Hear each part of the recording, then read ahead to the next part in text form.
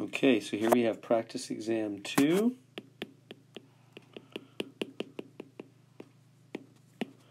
Part 2. This is the part you can use your graphing calculator.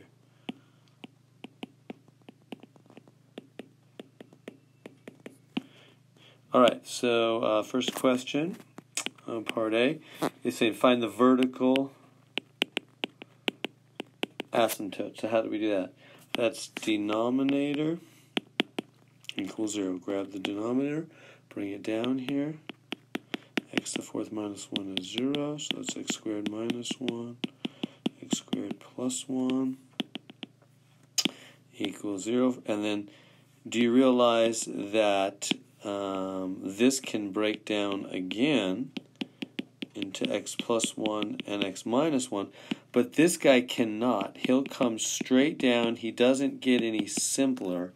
That's kind of a tricky step. Are you aware of that? A lot of people think you can make that x plus 1, but that's not true. If you did that, it would be plus 2x plus 1 in the middle, which is not what we had.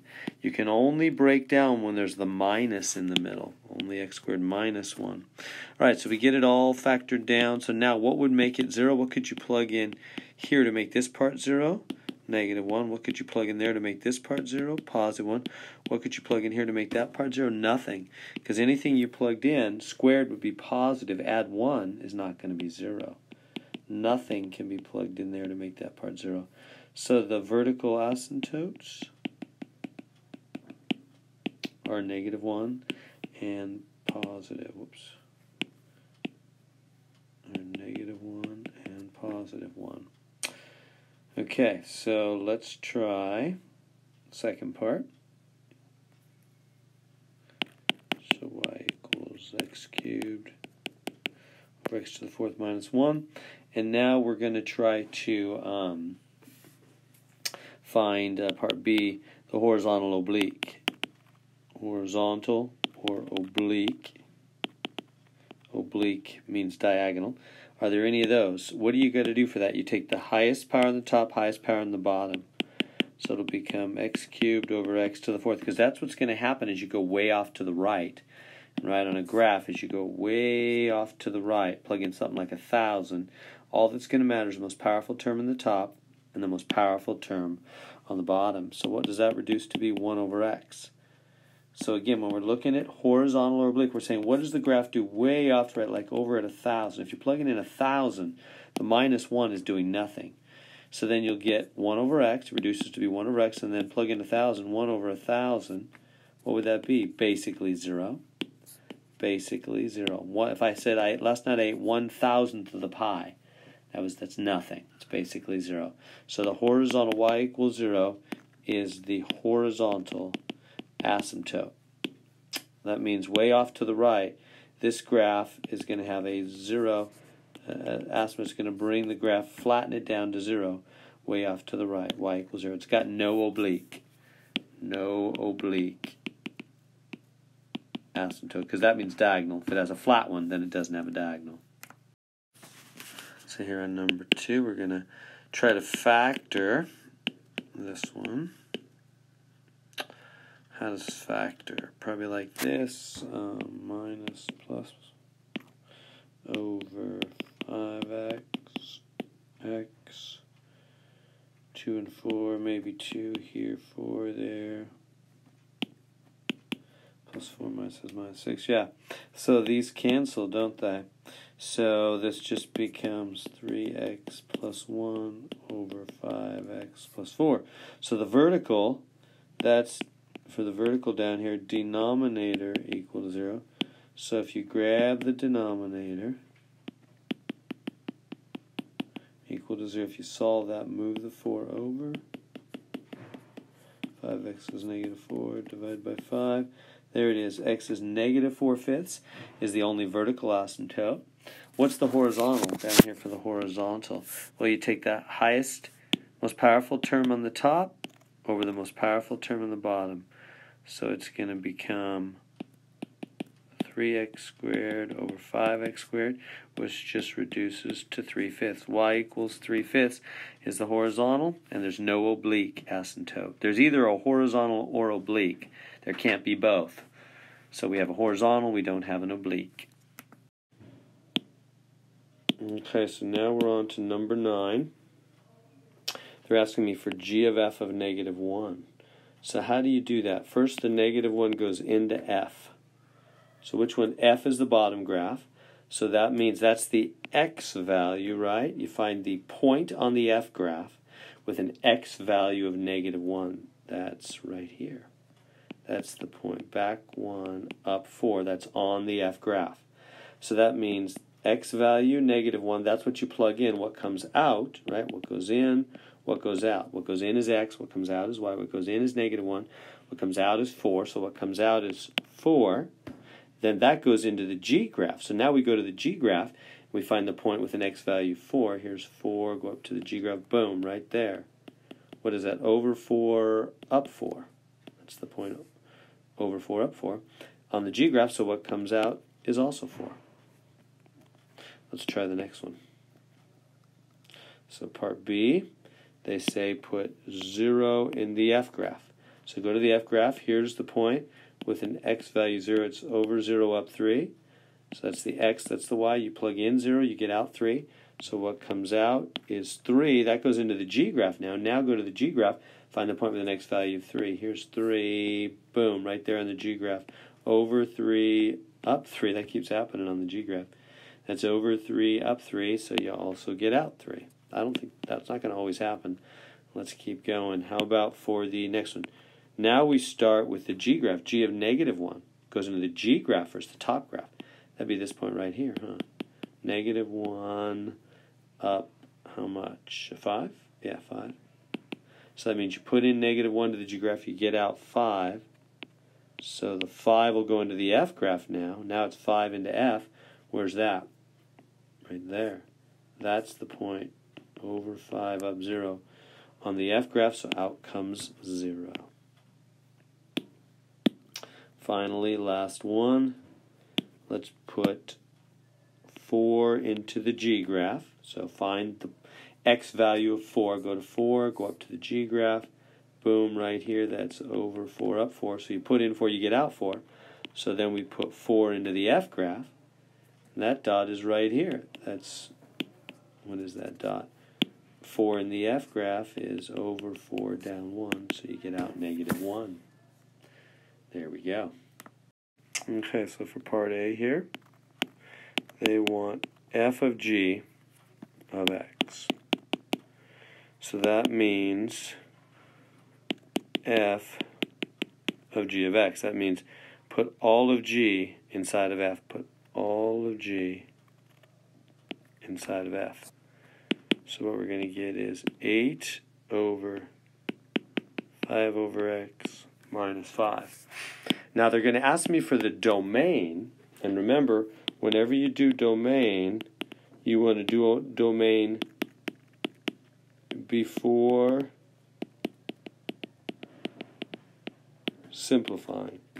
So do the domain before simplifying. So right now I'll take this over here and do the domain. Before I'm going to have to simplify that in a minute, but let me do the domain first. So how do you do domain? Denominators cannot be 0. So that means there's a couple denominators. There's x alone. That cannot be 0. And then the whole thing's a denominator. So 5 over x minus 5 cannot be 0. Solve that. Move the 5 over. 5 over x cannot be 5.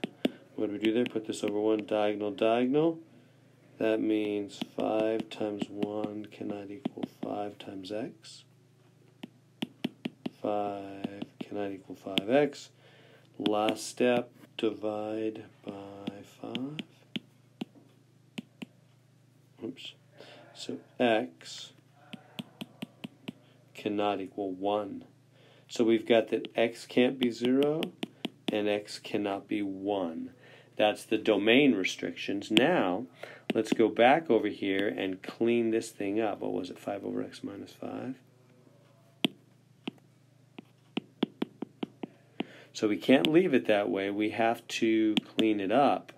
So what do you do to, because right now it's, see how it's fractions, this is messy. fractions within fractions. That's called a complex fraction. It's messy. We cannot leave the answer that way. We got to simplify it to be just a normal fraction, not fractions within fractions. So what's going to do that? Multiply by x, all the terms. See, whatever the denominator is, the extra denominator, just multiply all the terms by that. These cancel. What do you get?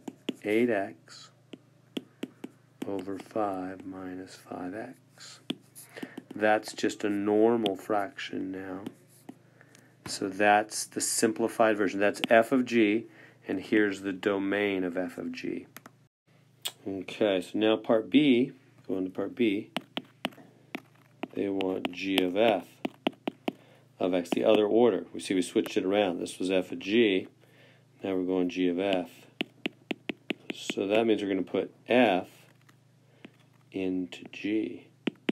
So we're going to get 5 over, and in this slot will go 8 over x minus 5. Okay, so we got to clean that up, but actually first we should do the domain, huh? Because domain is first before you simplify. So what's it going to be? Denominators cannot be 0. So here's a denominator, x minus 5 cannot be 0, which means x cannot be 5, and the whole thing's a denominator. So that means 8 over x minus 5 cannot be 0, right? The whole denominator. How do we solve that? Put this over 1, diagonal, so 8 times 1 cannot equal 0. Times x minus 5. 8 cannot equal 0 times these guys is 0. So the x vanished. There's nothing coming out of that part. So the only domain issue is x cannot be 5. Now let's go back and finish cleaning this up. What was it? 8 over x minus 5? Yeah. Okay, so how do we clean this thing up? Because we can't right now, see, this is fractions underneath fractions. It's a complex fraction. We can't have that. We got to clean it up. So what do? You multiply by that x. That's the extra denominator right there. You multiply top and bottom by that. Cancels there. So then you distribute 5x minus 25 over 8. There it is, simplified. So the domain, x cannot be 5. The function, cleaned up, g of f is that. Now in part C, they want us to figure out f of x.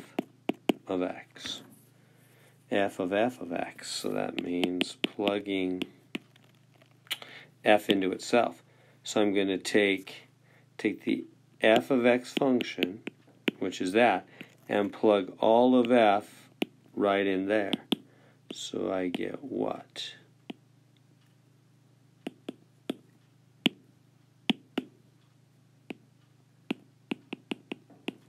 That. I just plugged all of f into that slot. F into itself.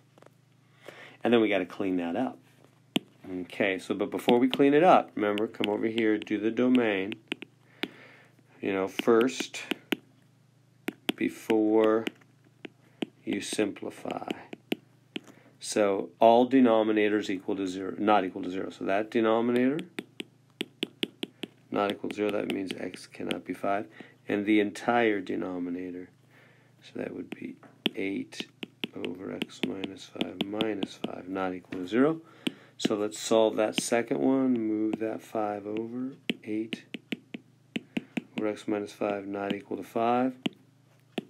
Put this over 1, diagonal. 8 times 1, not equal to 5 times x minus 5. That means 8 not equal to distribute 5x minus 25. So now add 25 to both sides, bring it over here. Well, I'm kind of running out of room. It's a crazy problem here. So that 25, what's that? 33 not equal to 5x. Last step, divide by 5. X not equal to 33/5 and not equal to 5. That's the domain. Now we also have to finish cleaning up. Come back here to the original. What was it? 8 over x minus 5. Put it back the way it was.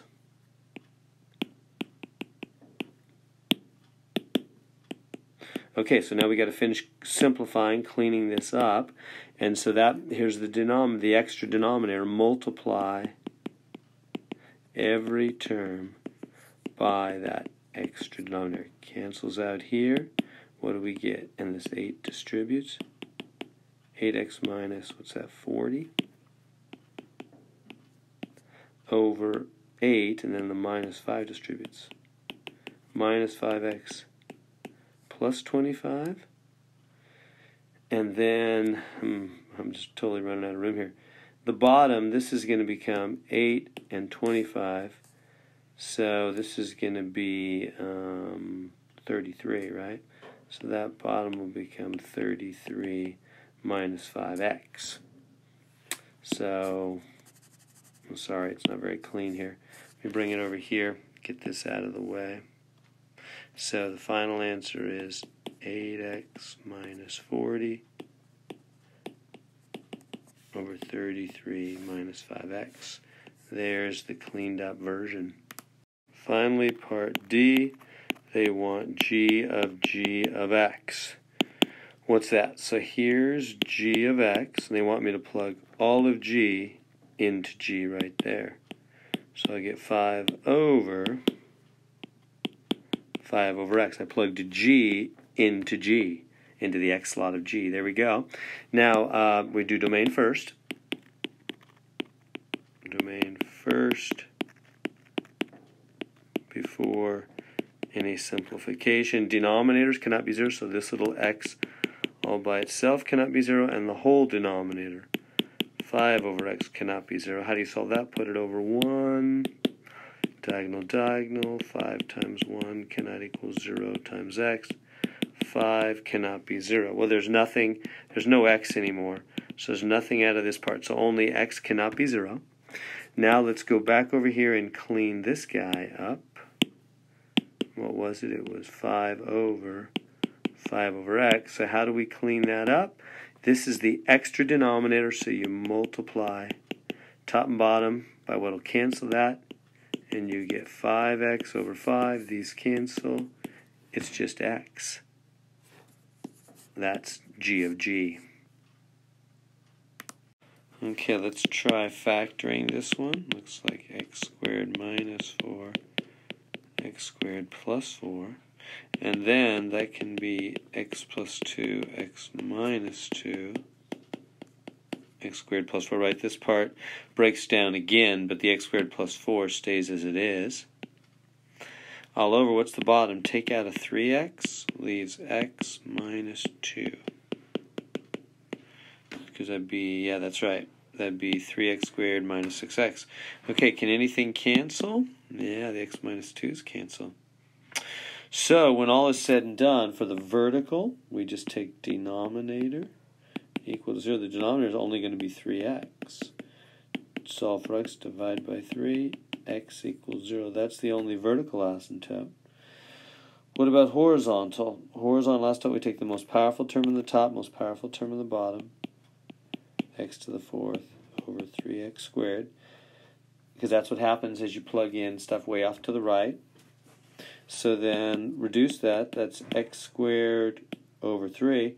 So imagine we're imagining about a graph going way off to the right, plugging in something like 1,000, or way off to the left like negative 1,000. What's the graph going to do? Way to the right, way to the left. That's what horizontal or oblique, meaning diagonal, asymptotes answer. So you go way off to the right, you plug in something like 1,000 squared over 3. It's just going to go to infinity. So that means there's no horizontal. There's also no oblique. Because as you go way off to the right, the graph's just going to go up to infinity. It's not going to go off level. It's not going to be horizontal. It's not going to go off diagonal. It's going to go rocketing up to infinity. There's no horizontal, no oblique. Okay, so this is a hard word problem. We're talking about a rectangular area adjacent to a river. No fence on the riverside. So let me draw it over here. This is going to be number 4. We're going to have a river, and we're going to have a rectangle we're building next to the river.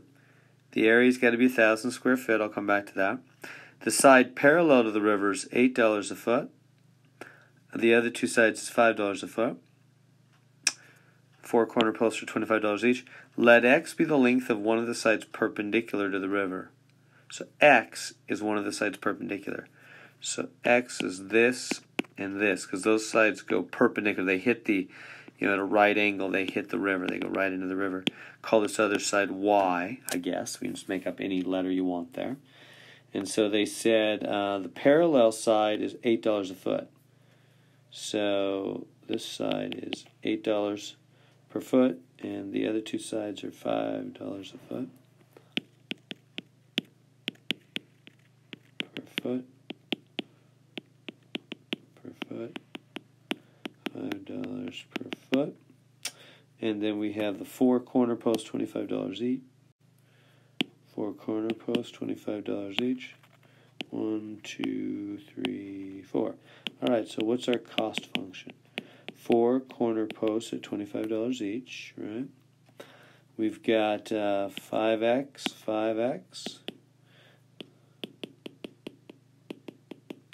and 8y.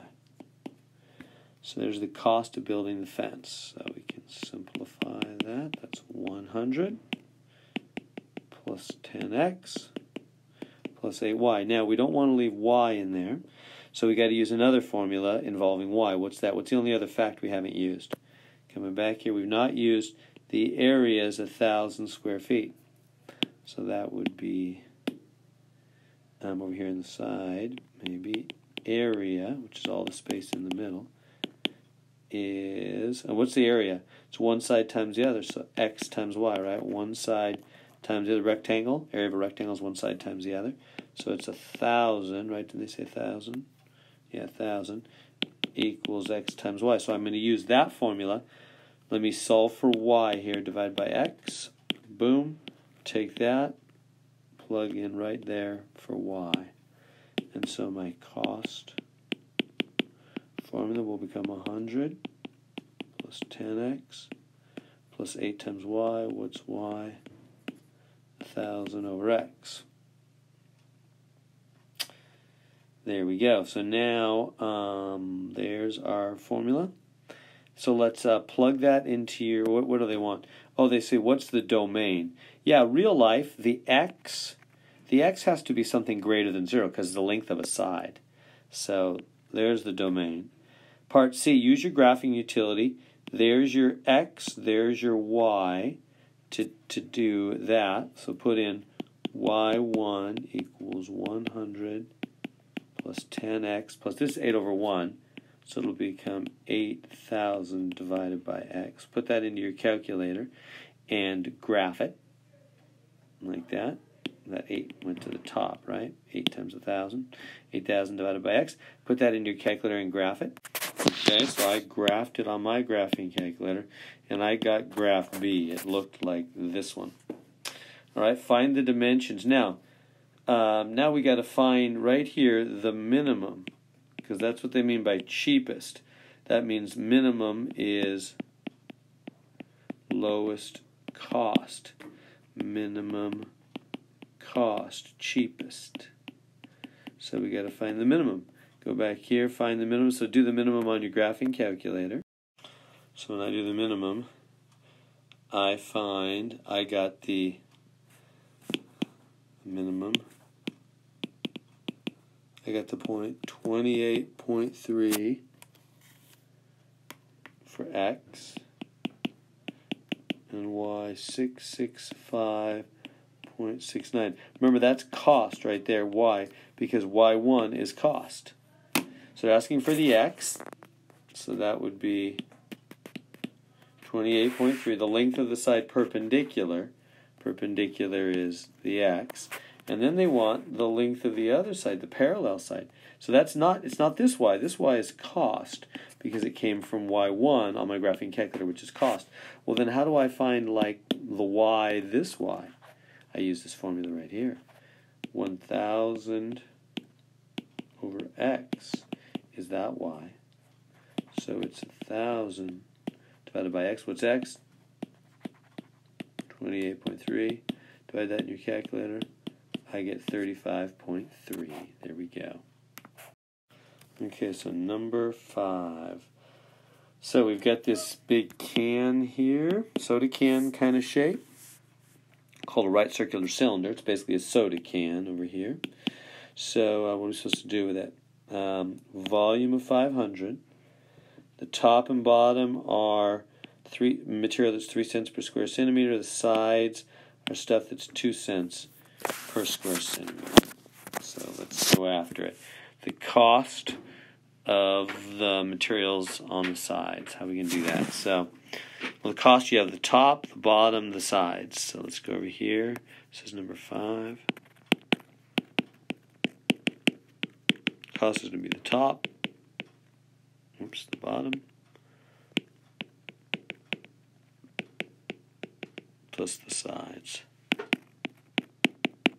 So the top is pi r squared. That's the area. Times the cost of the top, which is 3 cents per square centimeter. 0.03. Bottom's going to be the same thing. Pi r squared times 0.03. What about the sides? The sides, it tells me, is 2 pi rh. 2 pi rh times material for the sides, which is 2 cents per square centimeter. There's our function. Let's clean it up a little bit.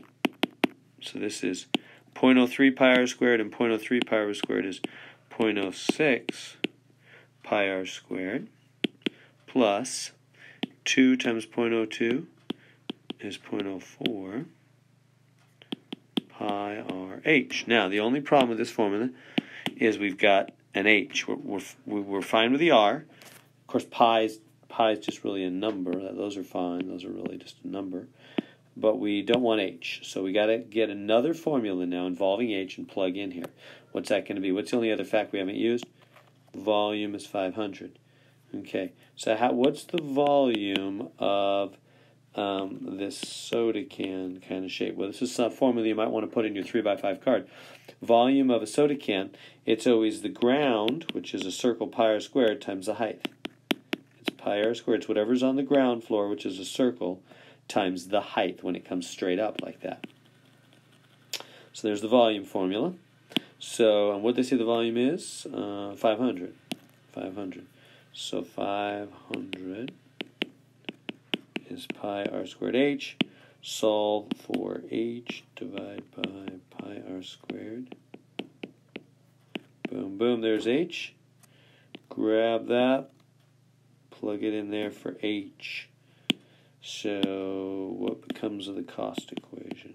Cost is 0.06 pi r squared plus 0.04 pi r, and then h. What is h? 500 over pi r squared. There's h. Okay, so we got to clean that up a little bit. Let's see. So that cost will be 0.06 pi r squared plus, now 0.04 times 500. Use your calculator. You'll get 20. And this is over 1, right? So this stuff goes to the top. Kind of running out of room. I don't want to show that 1. This pi cancels that pi. This r cancels one of those r's, leaves r to the 1 on the bottom, 20 over r. Or we're going to type it into our calculator now. Just put it like that, divided by r. So there we go. Type that into your calculator. That's y1 into your calculator. We're going to graph it. And when you graph it, and you look back at the graphs, they tell you the window, 0 to 11, 0 to 32. I got this answer. That's what my graph looked like. And then they say for what value of r is the minimum. If you put that on the calculator, I got 3.76 when I found the minimum right there. The cheapest way to build it, radius 3.76. There's the function. Okay, so question number 6.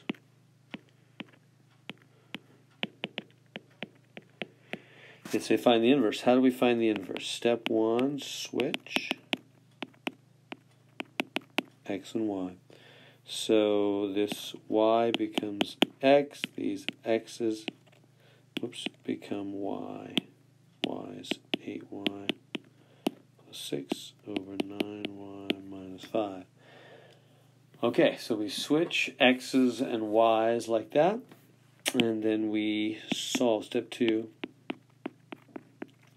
solve for y. So put this over 1, diagonal, diagonal.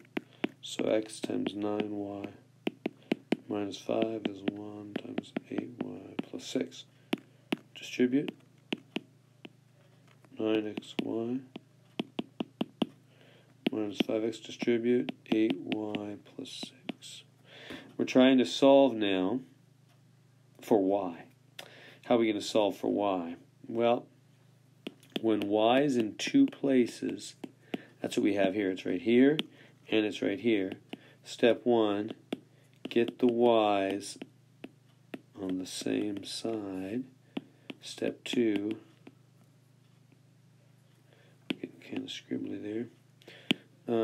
Factor out y and divide. So I'm going to grab this term and jump it over here. Going to get both the y's on the left. Grab this guy and jump him over there. So that'll be 9xy minus 8y and 5x plus 6. Right? The minus 5x jumped over, became a positive 5x.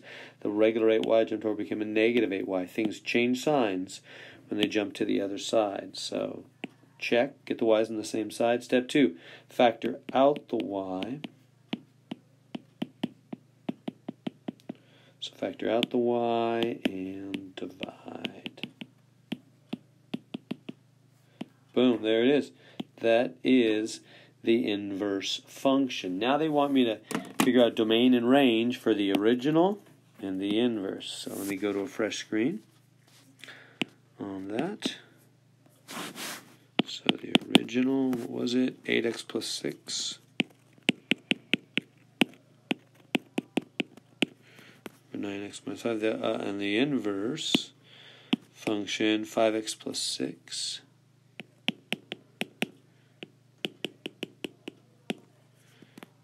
5x plus 6 over 9x minus 8.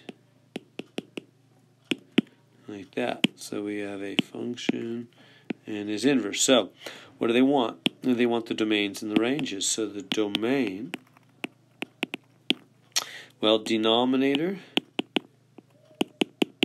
not equal to 0. Jump that over. Divide by 9. X cannot be 5/9. That becomes the range of the inverse, except it's y cannot equal 5/9, because functions and their inverses, everything switches, so domains and ranges switch also. Over here, the domain, denominator again, not equal to 0, jump that over, divide by 9, bring that over here, range y not equal to 8/9, same thing. There we go, domains and ranges. Okay, number 7. Let me bring it to a fresh screen here.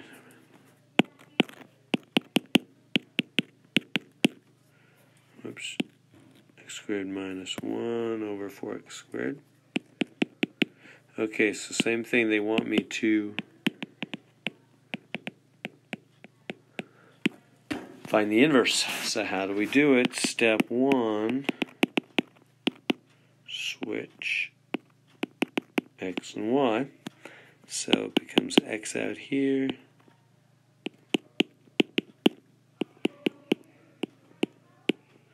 y there, like that. Okay, so now on step 2, solve for y. So put this over 1, diagonal, diagonal. X times 4y squared is 1 times y squared minus 1. So this is 4xy squared. This 1 distributes. Y squared minus 1. So now what are we supposed to do? What do? We're trying to solve for y. Y is in two places. these two, get these two on the same side, so jump this guy over. 4xy squared minus y squared equals minus 1. Right? Factor out the y squared. Kind of running out of room here.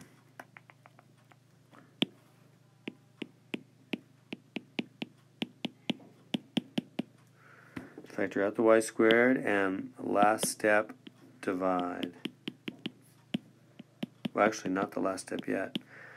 So bring it up here, so I've got y squared is minus 1 over 4x minus 1. Now for the last step, root it, like that. Normally we do plus or minus. But look back at the beginning. They said x is greater than 0 in the original function. That means y is greater than 0 for the inverse function, right? Because x's and y's switch. So if x is greater than 0 in the original, that means y greater than 0 in the inverse.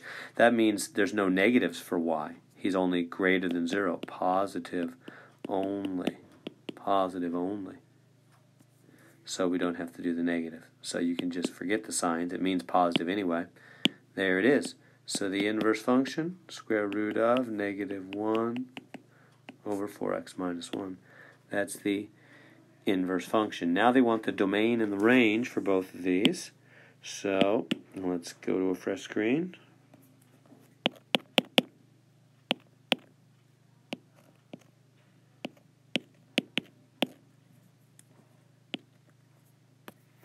Over 4x squared.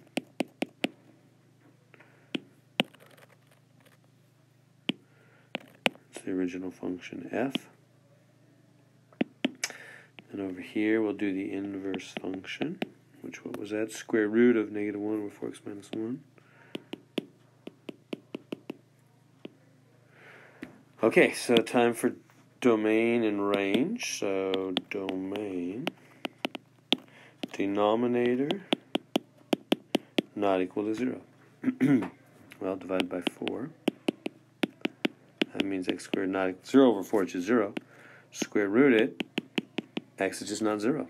And that comes over here and becomes the range, y not equal to 0 for the inverse function. Now let's do domain over here of the inverse. Okay, now notice the, this is a little, this is pretty tricky. The, couple tricky things here. The inside of a square root has to be greater than or equal to 0, meaning not negative, right? You can't have a negative inside of a square root. So the whole inside here has to not be negative, which means greater than or equal to 0. So how do you solve that thing greater than or equal to 0? Well, we had a whole complex process, didn't we? Where you have to basically graph it. I'm going to need a little more room here. Let me get this out of the way.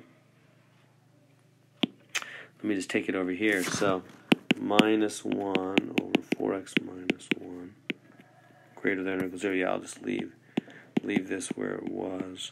Range y is not 0. So, so how do I solve that thing? Well, I've got to solve this. Well, we learned a whole process where you basically graph it. So you find what makes the numerator 0? Nothing, because there's no x up there. Denominator 0, 4x minus 1 makes what makes the denom? Denom equals 0. So 4x is 1 divided by 4. X is 1/4. That's going to be a vertical asymptote when we go to the graph here at positive 1/4.